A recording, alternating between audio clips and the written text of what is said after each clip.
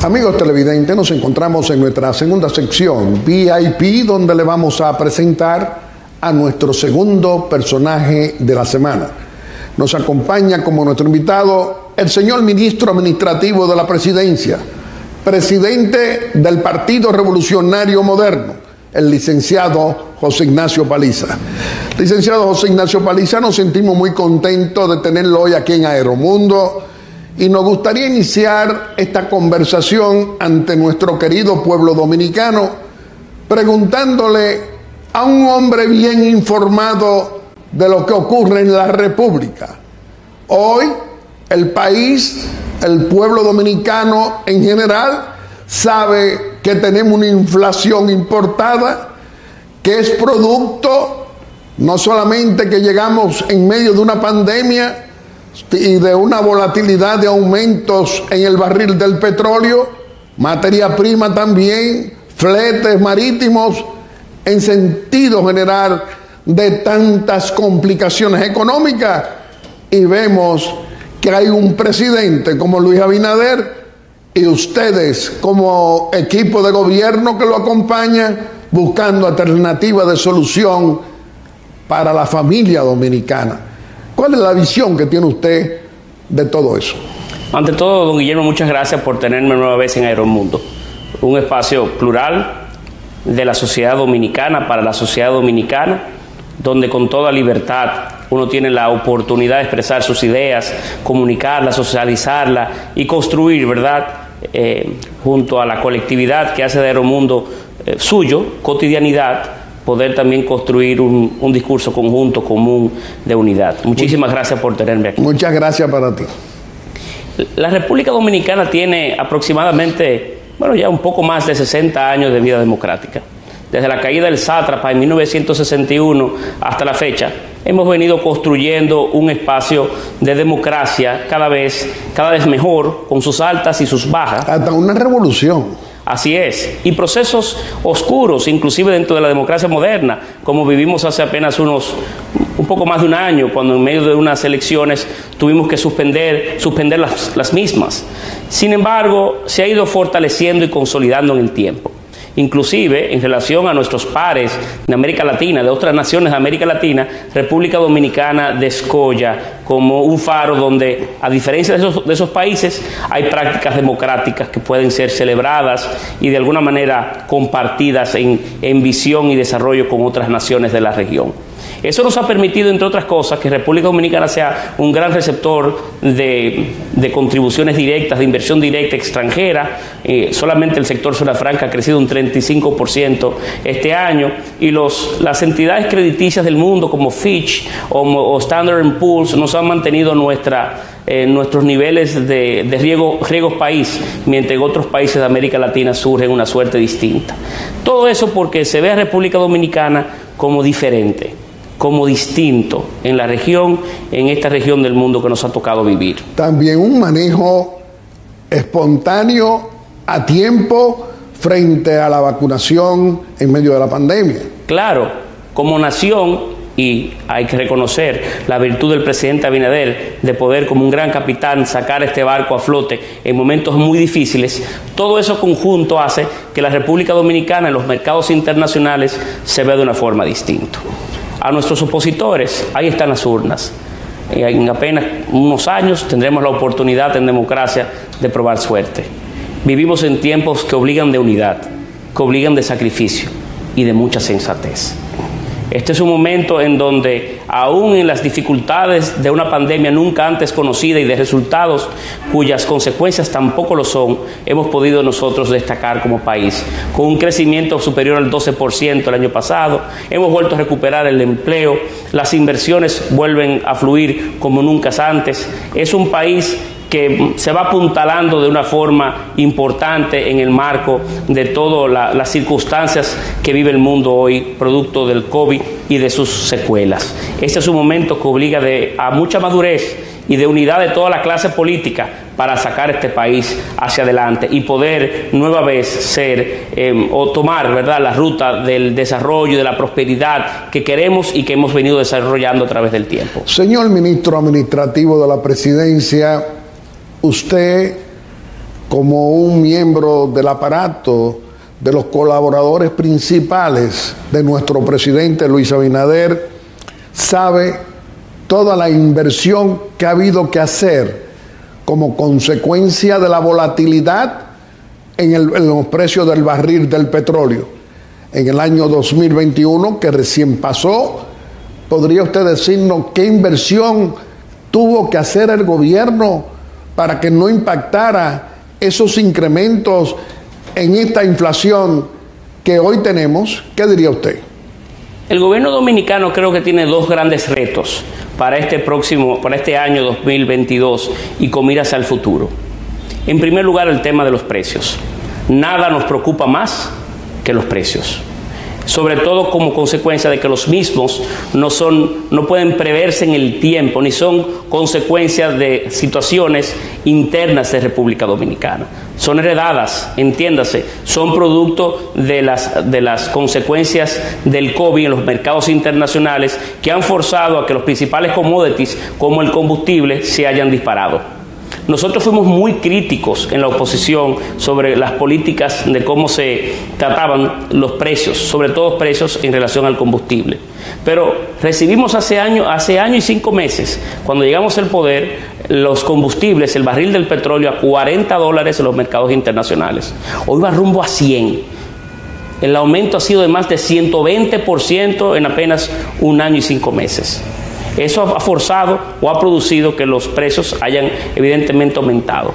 Pero nosotros estamos haciendo y haremos todo lo humanamente posible dentro del ámbito de nuestras posibilidades presupuestarias para mitigar los efectos de las alzas internacionales de los precios. Solamente en el mes de enero el gobierno dominicano asumió subsidios en materia del combustible por 1.800 millones de pesos. En este mes de enero pasado. Sí, en esta semana concluyente será de aproximadamente, estimo, de 500 millones de pesos. Adicionales. Pero así hemos hecho un sinnúmero de otros esfuerzos. ¿Y en el 2021 qué pasó? Pero hemos hecho un sinnúmero de otros esfuerzos para mitigar esas consecuencias. Por ejemplo, en materia del pan, también del pollo. Hemos apoyado el campo como nunca antes para que el campo esté debidamente abastecido, y hoy nuestros colmados y supermercados están debidamente abastecidos, porque nada peor, como ha pasado en otros países, que aumento de precios y desabastecimiento. En República Dominicana no se ha producido esa mutual. Pero la inflación ahora mismo en esta semana fue anunciada en Estados Unidos por encima del 7.5% como consecuencia de la volatilidad de precios. Correcto, porque no es propio solo de República Dominicana. Han subido los fletes, han subido el maíz, han subido casi todos los elementos que son transversales a casi todo el aparato productivo del mundo, y nosotros, una isla, no somos ajenos. Pero ¿qué más hemos hecho para mitigarlo? Bueno, supérate, la antigua solidaridad la hemos duplicado en el monto de lo que recibe un tarjeta viente, de 800 pesos a 1.600. Cumpliendo promesas. Claro, pero antes lo recibían 800.000. Hoy hay 1.300.000 familias recibiendo supérate. Pero también vamos camino a la universalidad en el acceso al servicio de salud, entiéndase, a un seguro de salud, que hoy hemos dado a 2 millones de nuevos dominicanos un seguro Senasa. Pero adicionalmente a eso, también en Navidad aumentamos los planes sociales como nunca antes. A los mismos tarjetavientes de supérate se les dio un bono adicional.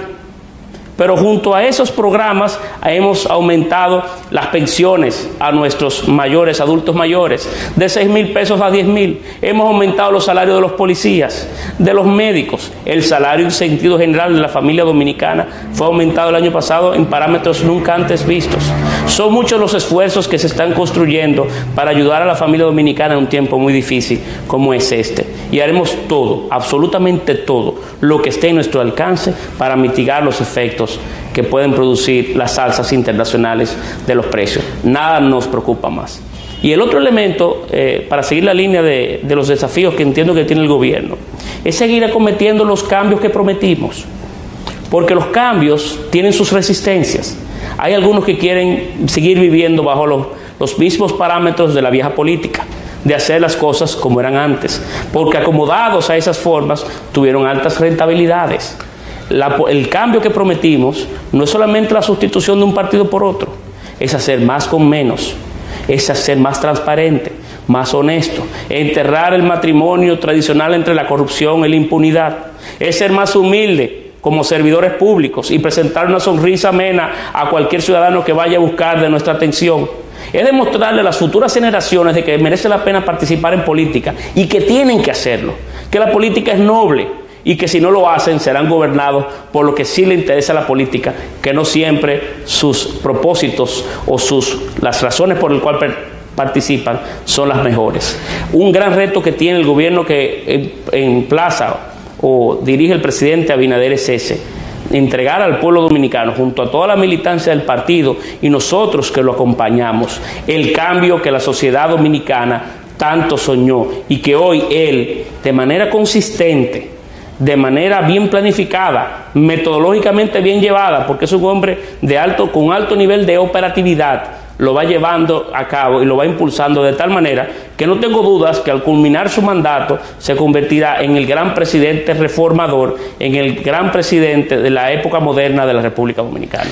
Licenciado José Ignacio Paliza, hay verdades que todos los dominicanos, los 11 millones de dominicanos de todos los colores políticos, podemos comprobar. 20 años, 12 años con el corrupto, abusador y cobarde de Leonel Fernández. 8 años Danilo Medina Sánchez.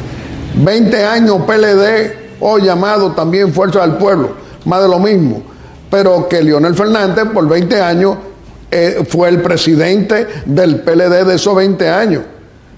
Hoy el pueblo dominicano ve a nuestro presidente Luis Abinader dando la cara, permanentemente en contacto con el pueblo, y en aquellos 20 años no veían al pueblo, no entraban permanentemente en contacto con el pueblo, también eran mudos porque no le hablaban al pueblo. ¿Usted qué dice? Son modelos diferentes.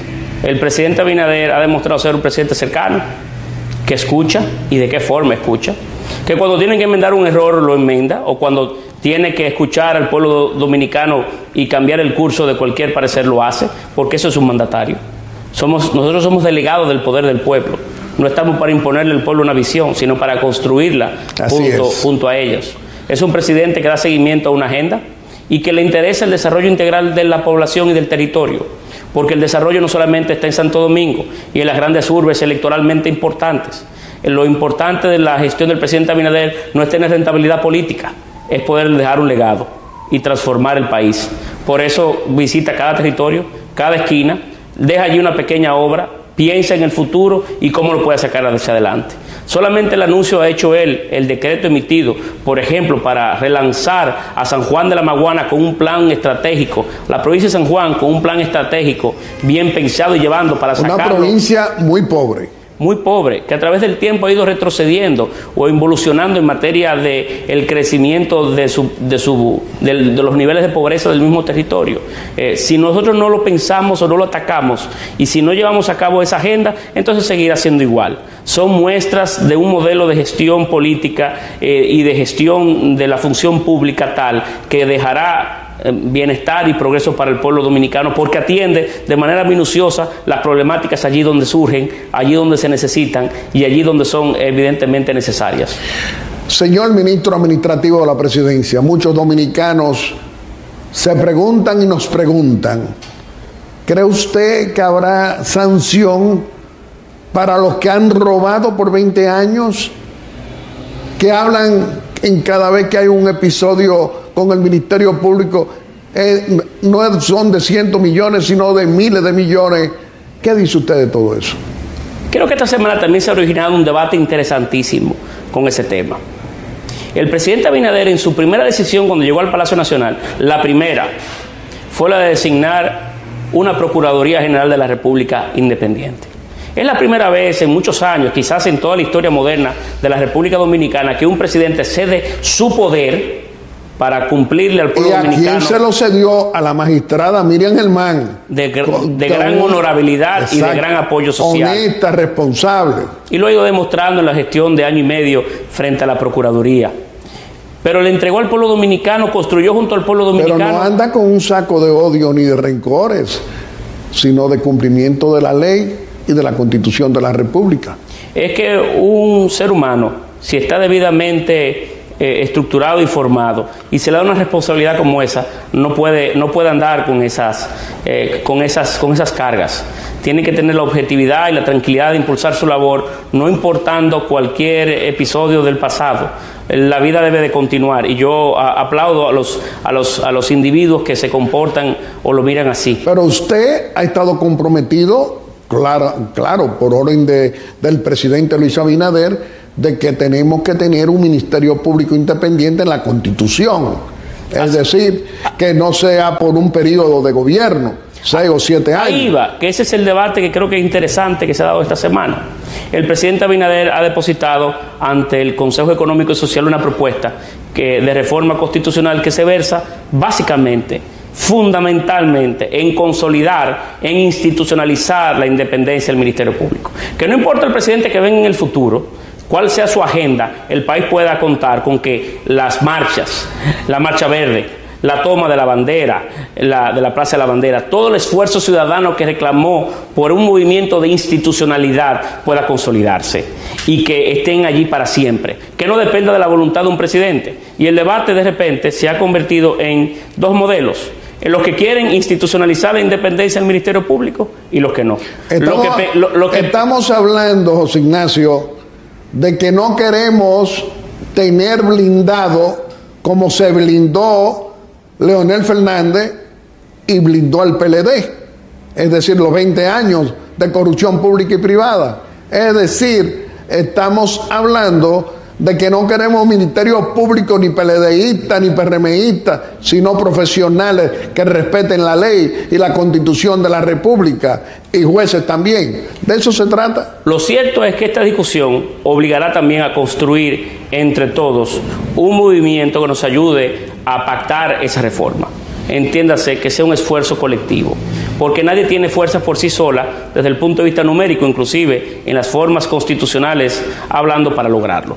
Tenemos que generar la conciencia de que esto no tiene que ver con particularidades. Es la primera vez que se propone una reforma constitucional sin cubrir el interés particular de un presidente. No es para darle poder, sino para quitarle. No es para ayudarle electoralmente con miras al futuro, ni que tiene que ver con cambiar el régimen electoral que a él de manera particular puede influenciarlo. Ni para imponer reelección. Para nada, todo lo contrario. Es más, se ofenden si le hablan de esa posibilidad. Esto es una reforma o una idea que está muy bien concebida con la única intención, exclusiva intención, de que los grandes pasos que ha dado la sociedad dominicana por la institucionalidad puedan consolidarse. Y que no solamente se ha dado con el Ministerio Público, porque el presidente Abinader y el PRM ha sido coherente en eso. Hay que reconocerle al presidente y a nuestra organización su coherencia, que hemos llevado institucionalidad e independencia a la Junta Central Electoral, a la Cámara de Cuentas, a las altas cortes, al Tribunal Superior Electoral, a la Defensoría del Pueblo. Son todos organismos, Cámara de Cuentas, todos organismos cuyos sus miembros hoy están equidistantes de las fuerzas políticas, sobre todo de la gobernante, que es hoy la mayoritaria en los órganos constitucionales a quien se le delega la función de designar esos cuerpos. Hemos estado a la altura de las circunstancias. Antes el modelo era cogérselo para ellos y controlar la democracia. El caso del PRM y del presidente Abinader ha estado muy distante de ese modelo. Ha sido uno de generar los espacios institucionales y fortalecerlos. Borrar de una vez y para siempre lo que siempre criticamos. Señor presidente de nuestro Partido Revolucionario Moderno, usted sabe que aquí en Aeromundo no tenemos problema de decir que este es nuestro gobierno, que este es nuestro presidente y que usted representa a nuestro partido. Hoy podemos exhibir modificación estatutaria para adecuar a los estatutos del Partido Revolucionario Moderno, a la ley electoral y a la Constitución de la República. ¿Qué diría usted? Con ese propósito fue que se impulsó la reforma. Hay que recordar que el PRM se construyó en velocidad. Se construyó en un momento determinado cuando, volviendo a la pregunta anterior, a la respuesta anterior, un partido, todos los órganos constitucionales, también se quiso hacerse de la oposición. Y el PRM fue una respuesta a un momento de oscuridad de la democracia. y un golpe a aquellos que querían hacerse de este país. ¿Y de qué manera lo logramos? Y el PRM entonces se construyó con la velocidad que exigía el momento.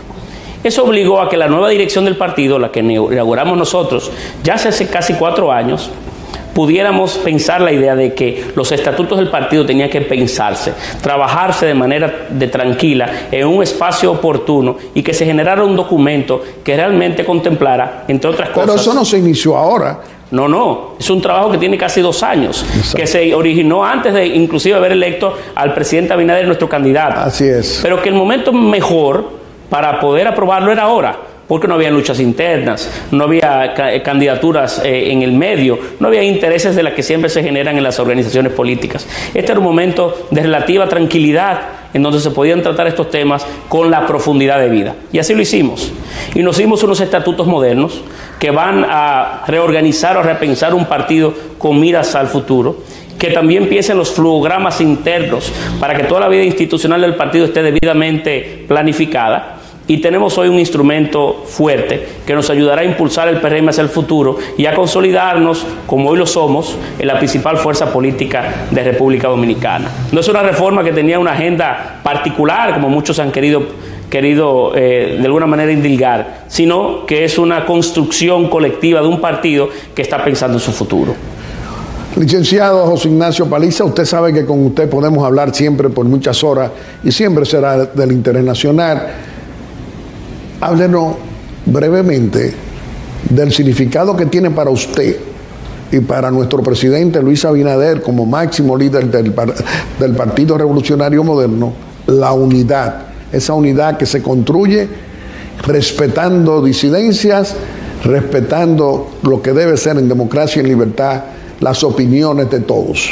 Sobre todo en el partido, la unidad es fundamental. Si alguien quiere preguntarme cuál ha sido el logro principal de la dirigencia del partido en estos últimos 4 años, le debo decir que la unidad.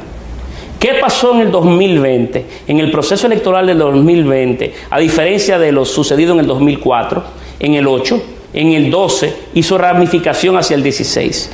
¿Qué estuvo ahí? ¿Qué inspiró al PRMista, en el alma del PRMista, que no lo sucedió igual en los procesos anteriores?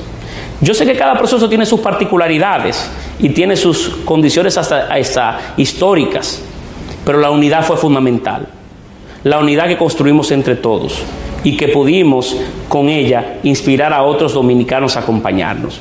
La unidad bajo ninguna circunstancia a lo interno de nuestra organización puede ponerse entredicho. Que nada ni nadie pueda interrumpir la unidad que vive hoy nuestro partido. En la unidad de nuestra organización entonces está un promisorio y esperanzador futuro para nuestra organización y la capacidad que podemos tener de impactar o ayudar de manera positiva a un país que nos ha dado la oportunidad hoy de servirles. No hay nada más honorable, no hay una oportunidad de más honor, más noble que el que nos ha dado el pueblo dominicano hoy de servirles. En unidad, la capacidad de poder diluir, de doblegar y de construir juntos cualquier voluntad. Vamos a permitirle al licenciado José Ignacio Paliza que pueda despedirse de nuestro querido pueblo dominicano haciendo una breve exhortación aquí en Aeromundo. Darle al pueblo dominicano la tranquilidad de que tenemos un presidente que escucha y que cumple, que da la cara y que actúa.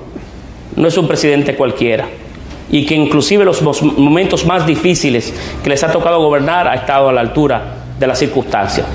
Se ha convertido en un importante, formidable líder que ha estado ahí a la altura de las circunstancias. Puedo narrarle diferentes momentos en el que a mí mismo se me han delegado obligaciones o compromisos que he tenido que asumir con ahínco y sin titubeos. Esto es un momento muy particular de la historia dominicana que obliga a la unidad de toda la sociedad y que debemos acompañar al presidente Abinader en sacarlos hacia adelante como lo ha venido haciendo, siendo un referente en América Latina y generando bienestar para cada dominicano y cada dominicana. Es un hombre que dedica incansables horas al día, inclusive más de la que físicamente le permite a cualquier ser humano acometer o acompañar, y ahí está. Es un hombre que merece del respaldo de todos nosotros y que es el líder fundamental hoy de nuestro país, que requiere de todo el apoyo, de todo el aliento, para seguir tomando las valientes decisiones que a través de este año y 5 meses ha venido dando y asumiendo para favor del pueblo dominicano. Licenciado José Ignacio Paliza, nosotros somos de los dominicanos que apoyamos a José Ignacio Paliza acompañando a nuestro líder presidente Luis Abinader. Nosotros lo apoyamos a usted porque usted no solo expresa palabras, sino que con hechos demuestra un comportamiento ético, honesto, y también que contribuye buscando alternativas de solución a graves problemas de todos, junto con un líder como el presidente Luis Abinader, incansable, trabajador, auténtico, transparente y honesto. Le reiteramos que usted siempre tendrá muchas oportunidades de venir aquí a Aeromundo a hacer lo que acaba de hacer y que no renuncia nunca al optimismo en favor de la familia dominicana. Amigos televidentes, le hemos presentado a nuestro segundo personaje de la semana. Lo ha sido el señor presidente del Partido Revolucionario Moderno y ministro administrativo de la Presidencia, el licenciado José Ignacio Paliza.